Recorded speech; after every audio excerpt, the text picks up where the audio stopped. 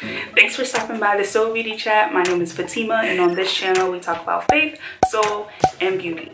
And in today's video, I'm going to be sharing with you 3 reasons why you should be using a prayer journal. Okay, so what is a prayer journal? Well, if you're new around here, I have a few videos on prayer journaling. You can click that little eye somewhere in the corner and watch those if you want to know more about what prayer journaling is. But it's basically just a basic journal that you use specifically for prayers.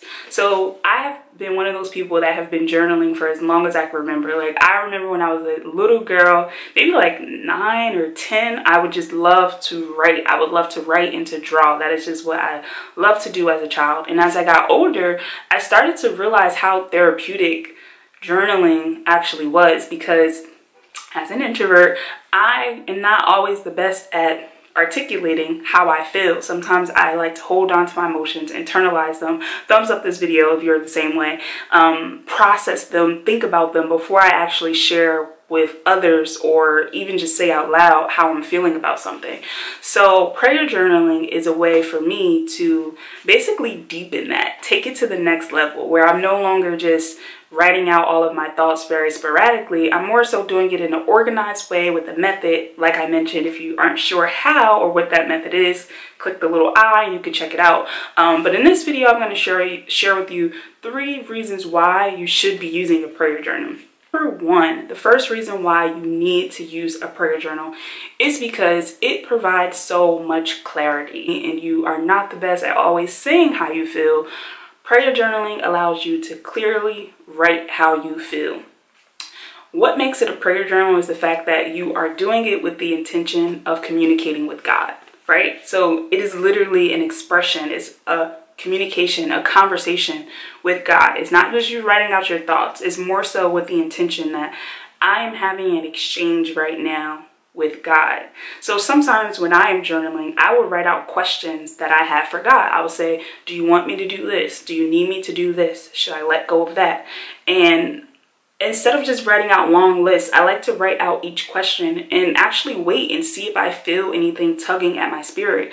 And sometimes I do. Sometimes I get very clear instruction on how to hear from God. Check that out. I'll put that up there too. But it's not like a voice. It's just like a subtle feeling that I have that just pushes me in a certain direction.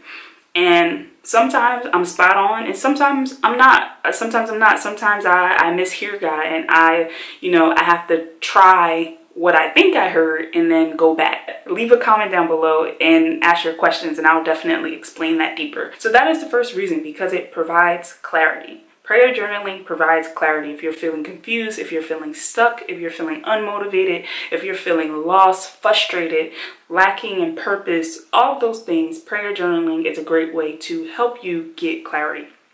Number 2, and probably the most important one, is that it allows you to build a deeper relationship with God.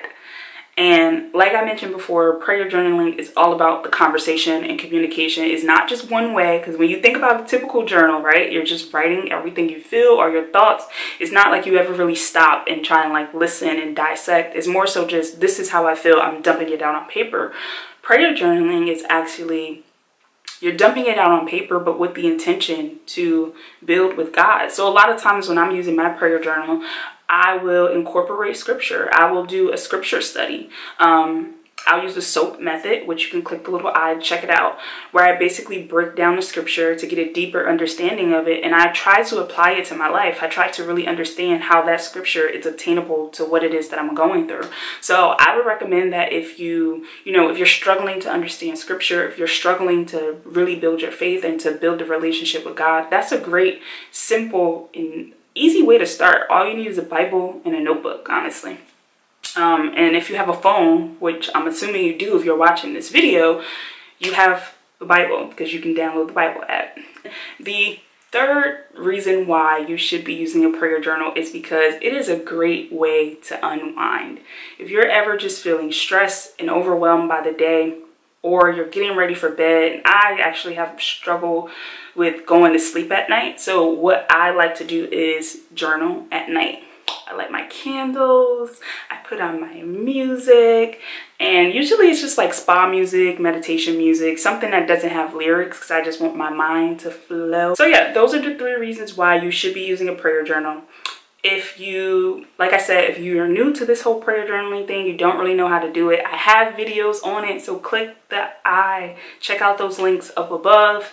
And if you have any other questions, you can definitely leave them below. But I want to know from you, have you ever tried prayer journaling? And if so, what was your experience like? I can't wait to hear from you guys down in the comment section, and I'll see you in the next video.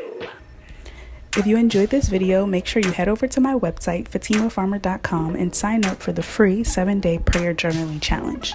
This challenge includes audio guides and prayers that you can download that will help you build your faith and a stronger relationship with God. I really hope that it's a blessing to you on your journey.